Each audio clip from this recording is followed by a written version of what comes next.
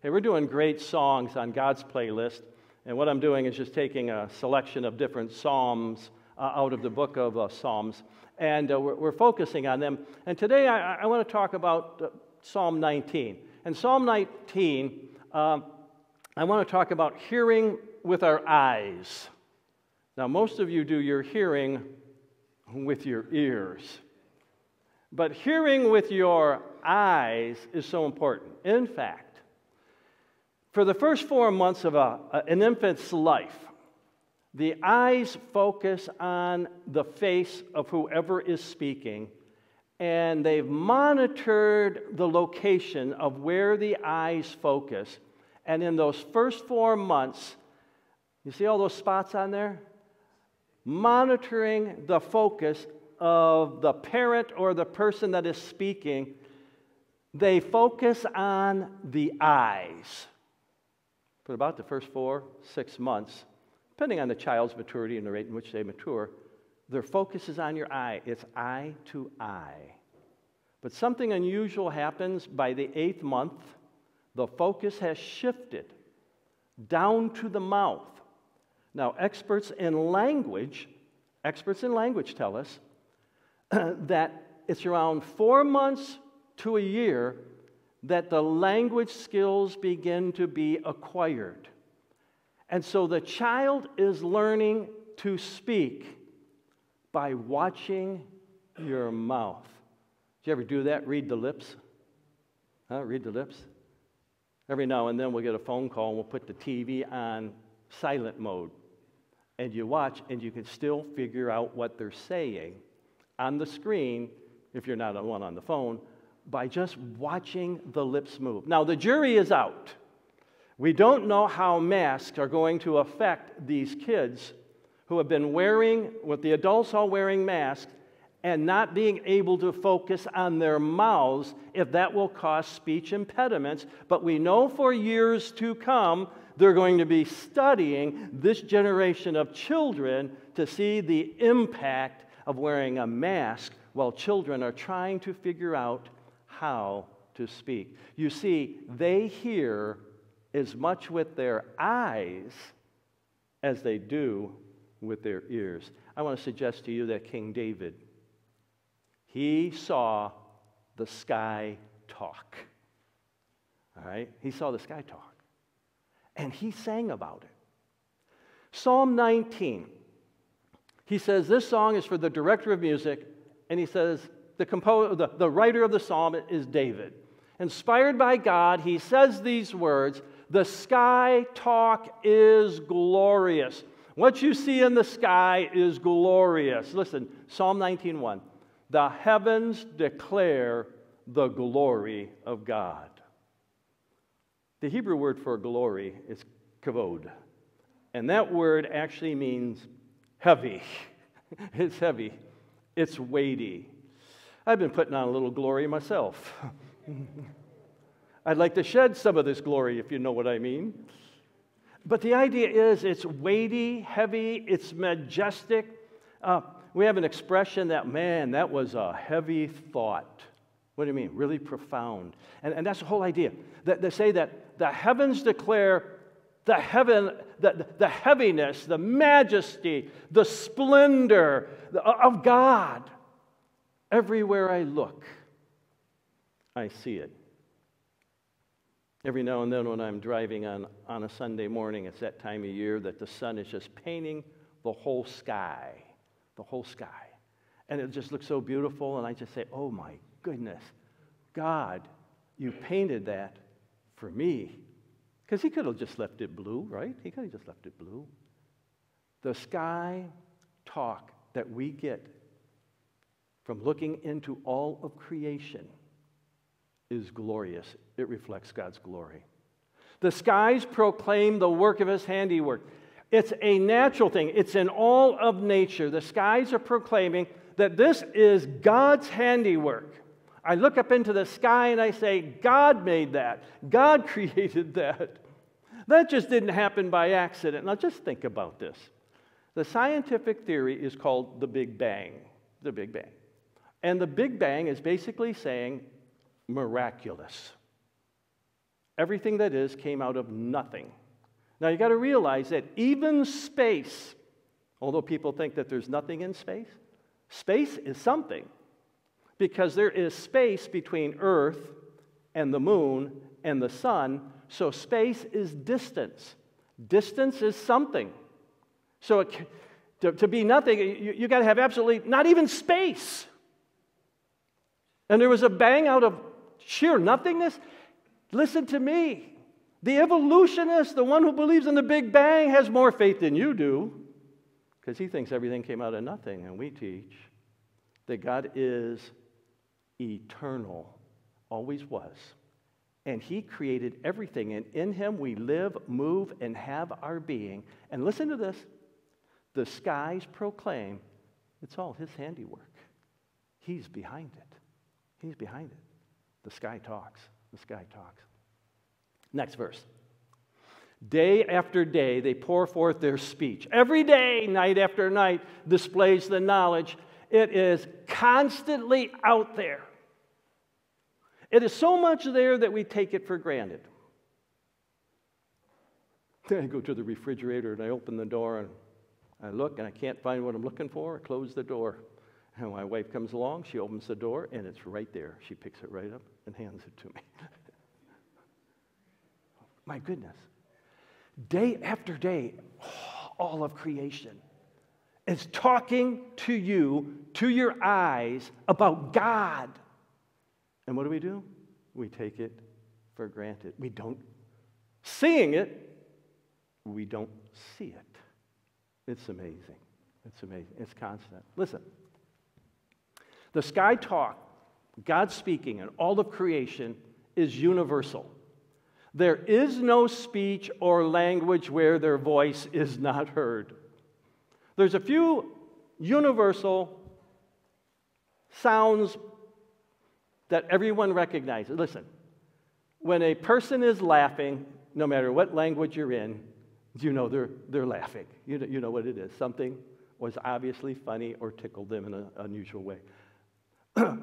Crying is the same way. It's universal. Every language. Listen, God is saying that like laughing and crying, the whole universe is speaking that God is, and He is glorious, and everything that is was created by Him. He's speaking all of that, and everyone, everywhere, it's in a language they can understand. Nobody misses this. Nobody misses this. Let's go a little bit further. Sky talk is everywhere. Their voice goes out into all the earth. Their words to the ends of the world. Did you notice that? The voice of creation is bombarding us. The words of creation are bombarding us. They are everywhere. You cannot escape God's message. It is so thorough that it is in every planet, constellation, star, whatever is out there, moon, it's everywhere.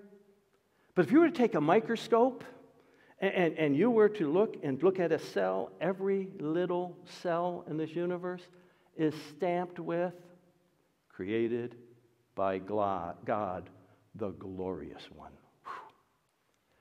You look within yourself, according to Romans chapter 2, even my conscience is bearing witness of right and wrong because I have the message of God everywhere. It's inescapable. It's inescapable. It's everywhere. Talking about being everywhere, he says, their voice goes out to all the earth, their words to the ends of the earth. In the heavens, he has pitched a tent for the sun. I didn't know how to illustrate this, so I found a tent. And he's pitched, the heavens are supposed to be, the whole universe is supposed to be, that's the tent. And so the sun gets to go into the tent. It's out in space, okay?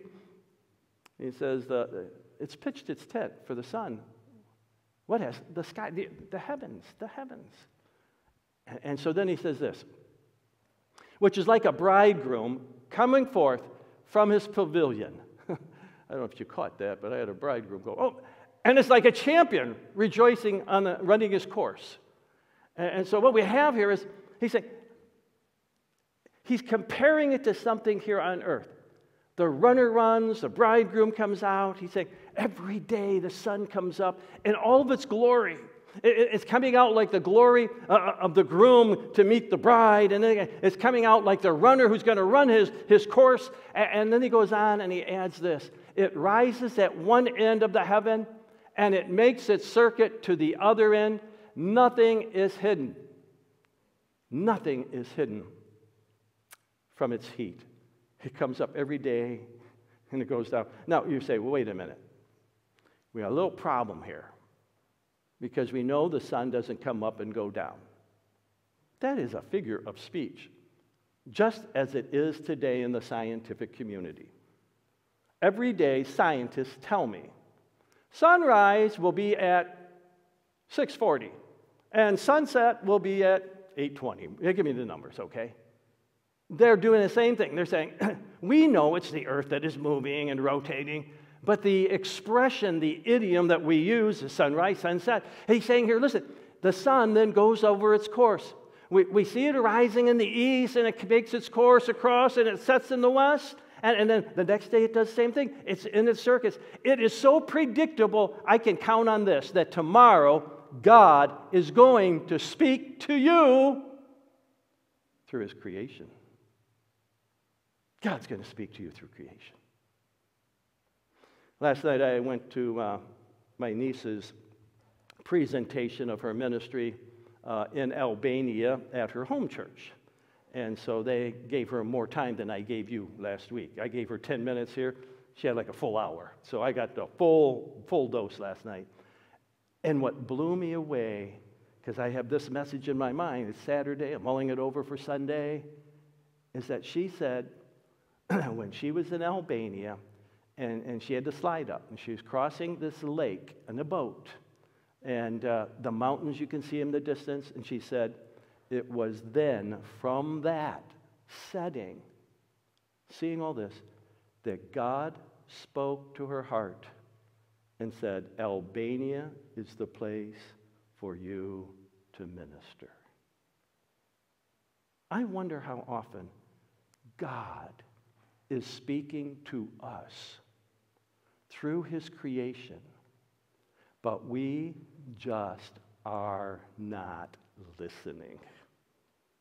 Now imagine what more we would get if we were really listening to what He is saying in creation. It is predictable. It's every day. Well, what exactly does the sky say?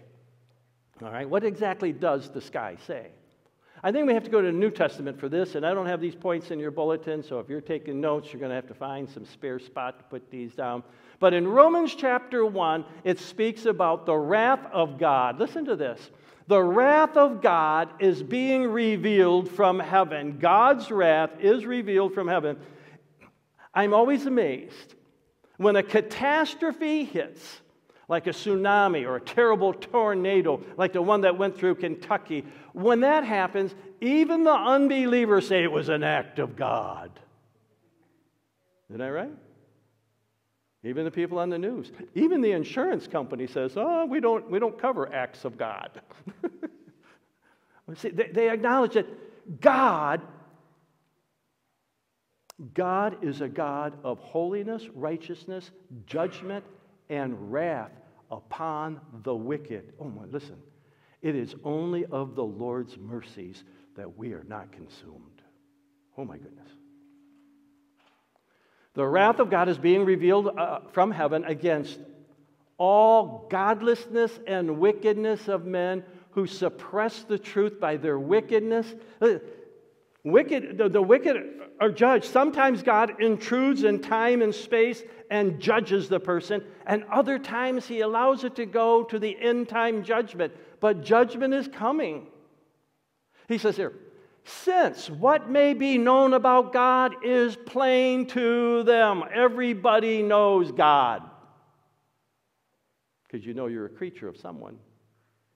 And it is God who created you, to whom you are accountable He says, what may be known about God is plain to them because God has made it plain to them. When you look into the sky and you see this natural wonder of creation, it is declaring to you it is God's handiwork, and you are God's creature who is accountable to Him. Wow. It reveals that this God is a God of wrath and judgment, holiness.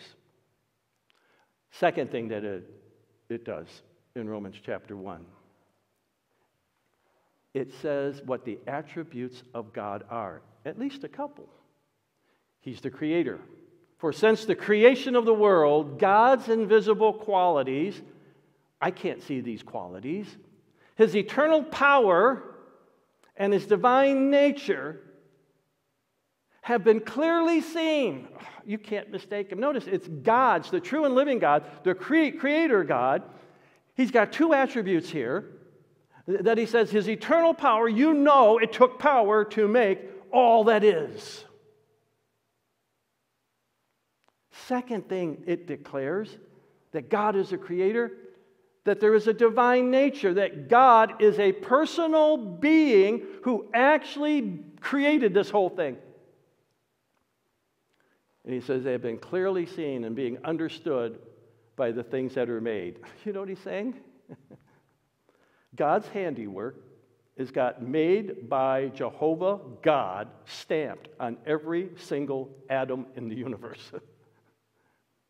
It is clearly seen so that men are without excuse. No one will be able to say, but I didn't know you, Lord. He's going to say, oh, yes, you did. I left you a witness in all of creation, and you were without excuse, and you deserve my wrath because it was clearly seen, it was plain, and you just would not acknowledge it to be so. Wow. Third thing, we've already touched on this one from Psalm 19. It declares the glory of God. For although they knew God, notice that? He's talking about people who actually knew God. How did they know Him? Through the whole clear witness of this creation. They knew God, they neither glorified Him as God nor gave Him thanks, but their thinking became futile and their foolish hearts were darkened. They allowed their sin nature to dictate to them a darkness that excluded God. Although they claimed to be wise, their thinking became futile and their foolish hearts were darkened, and although they claimed to be wise, they became fools and exchanged the glory of God, of the immortal God, for images made to look like mortal man, birds and animals and reptiles. So I got an Egyptian god up there. Isn't that exactly what they did? God's saying, you knew who I was. My whole creation is telling you who I am, and yet you created for yourself something made in your own image, an animal image. And most of the time we think of this as idolatry, but think for a moment, our whole evolutionary educational process is telling people you came from an animal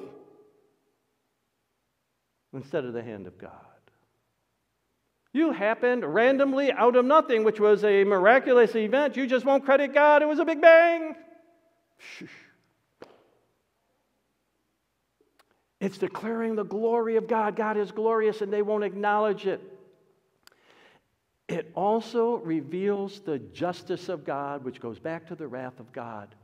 Therefore, God gave them over. God just justly said, I'm done with you. That's what you want. That's what you can have.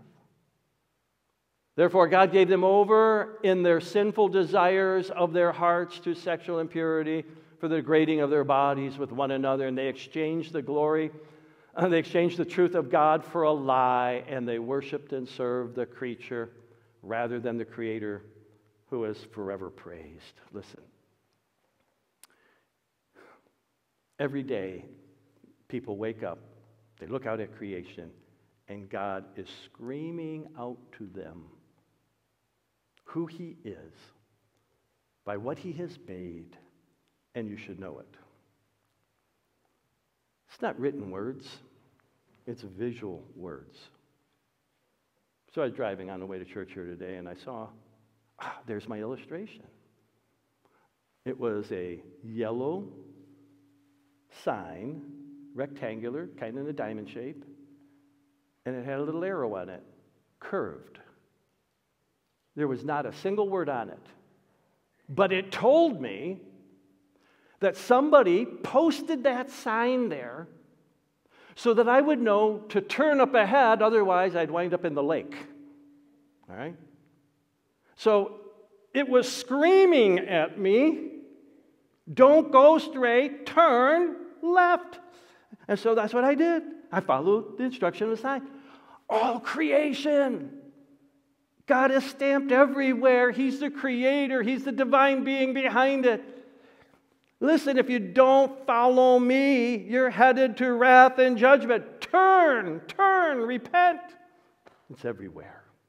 It's everywhere. Wow. And then I noticed this in the book of Acts. All of creation is also communicating to us the kindness of God. It's the wrath of God and the kindness of God. Apostle Paul preaching said, yet he has not left himself without testimony. Here, God's testifying to this. He has shown kindness by giving you rain, the rain that falls, the rain that is falling. Is the kindness of God, which makes that wrath of God all the more. He's being so kind to you, and you won't acknowledge that it's coming from him. You see what's going on here? The signs are everywhere speaking. Listen, he says, he's showing you kindness. Theologians call this common grace. Common grace.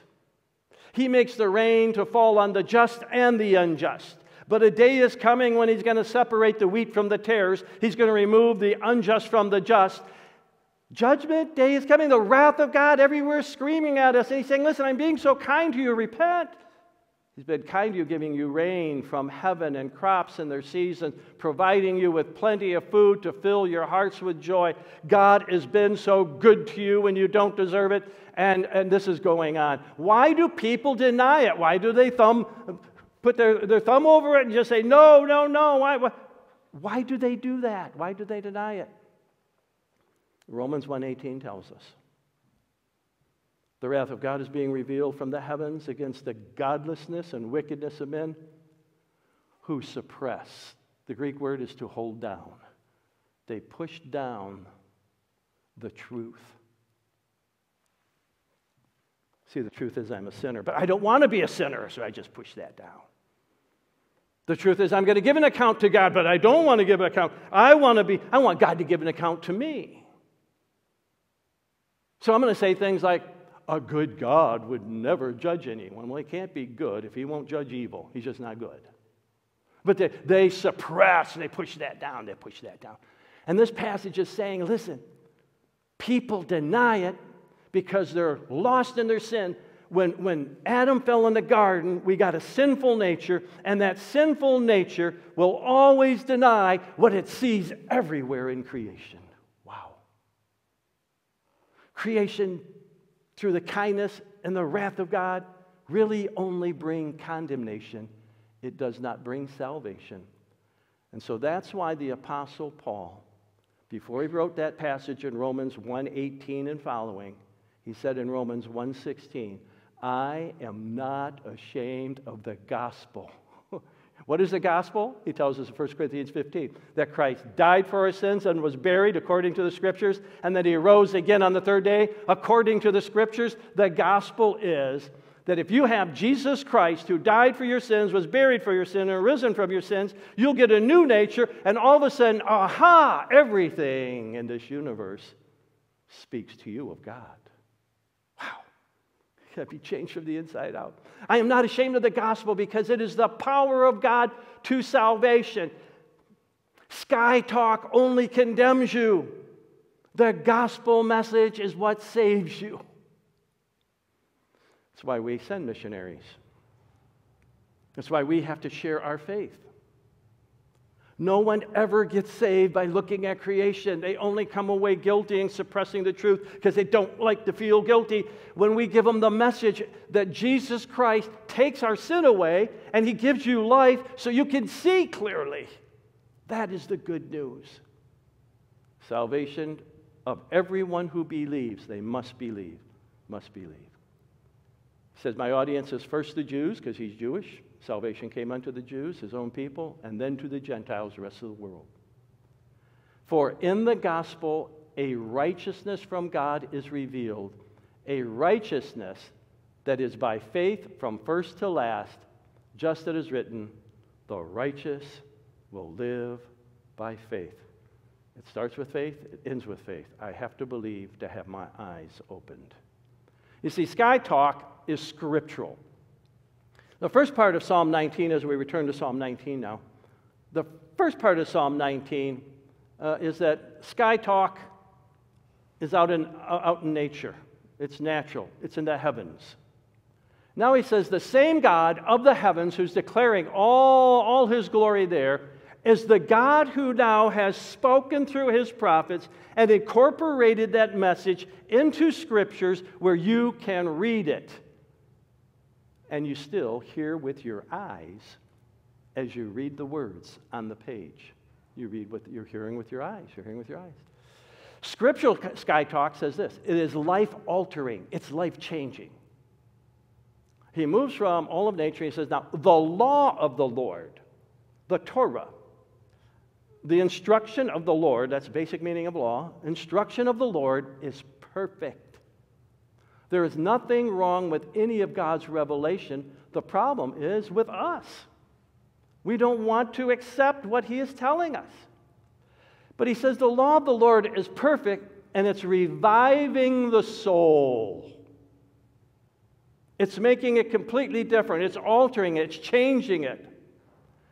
The statutes of the Lord, another synonym for the law of the Lord, the statutes of the Lord are trustworthy, perfect, trustworthy. As the one who's reviving the soul, the other is making you wise. The light comes on, and you see clearly. The difference between a person who doesn't know Christ and a person who knows Christ is when they read the Bible, the person who doesn't know Christ, they see it as just any other book. They get nothing out of it. But when you know Christ, you read the Bible and you hear God speak to you.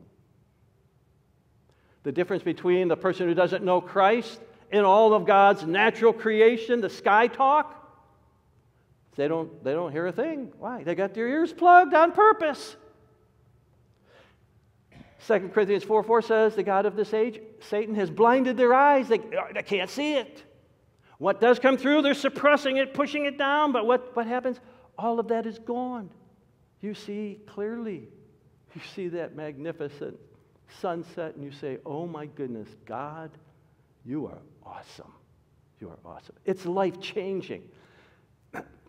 Scriptural sky talk. The same God that talks in the sky, talks in the scriptures. That talk that he gives in the word is enlightening. The precepts of the Lord are right, giving joy. It enlightens my emotions so I have joy. It gives joy to my heart. And the commandments, another synonym, all of these laws, precepts, commandments, instruction. He says the commandments of the Lord are radiant, giving light to the eyes. Now I can see. I was once blind, but now I see. How? The Word of God took seed in my heart. I was born again, and I now have eyes to see the truth. And I see all the glory of God. Wow. It's enlightening. Sky talk from the Word of God is enduring. For the fear of the Lord is pure, enduring forever. The Bible is forever settled. It's forever settled. The ordinances of the Lord are sure and altogether righteous. You can count on the Word of God, your Bible. Scriptural sky talk, when God speaks, and he speaks through the same God of the sky, speaks through the Scriptures, he says it's valuable. These words are more precious than gold. Your Bible is more valuable than your IRA, your pension. Your Bible, the Word of God, which gives eternal life, is more valuable, much more than pure gold. They are sweeter than honey, and then the honey, then from the honeycomb. He says, listen, when you know Jesus, this is what is most valuable in your life. He makes a final shift in the last couple of verses of this song that he's singing. Sky talk becomes personal. It's alarming. The personal sky talk is alarming. He says, by them your servant is warned. He's warned. All creation is warning the wrath of God. It's warning about the kindness of God. Why would you reject the kindness of God and put yourself in the wrath of God? I read the scriptures. The scriptures say that all have sinned and fall short of the glory of God, and the wages of sin is death. But the gift of God is eternal life in Jesus Christ our Lord. He that has not the Son does not have life, but he that has the Son has life. These are all warnings. You need Jesus. That's the message. You're getting warned. You're getting warned, he says. And keeping them is great reward. He that has the Son has life. What greater reward can you have than that? Eternal life. Forgiveness of your sin, pardon, a standing with God. Oh my goodness, there's so many. It's also convicting. It's also convicting. Who can discern his error? Oh, the Bible looks into my life. It's like a mirror, and I see myself. And as I look into the perfect law of liberty, I see what manner of man I am, and it becomes uncomfortable. But I see what I need to confess, and I see what I need to change. As I look into the Word, it makes me convicted deep down inside that I need change. Oh, but this personal sky talk is where I find forgiveness. Forgive my hidden faults. Oh, he's exposed them through the Word, and now I confess my sin, and he's faithful and just to forgive me. Keep your servant also from willful sins. Change my life, O God. Change my heart. Change my life. May they not rule over me. I don't want them to be the controlling factor. I don't want to have a ball and chain to a sin and be dragging that around and then having it pull me where it wants to go. He said, then will I be blameless, innocent, and innocent of great transgressions. When I am in the Word,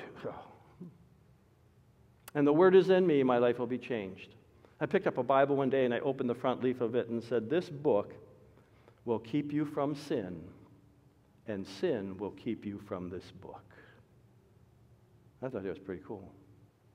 It's true.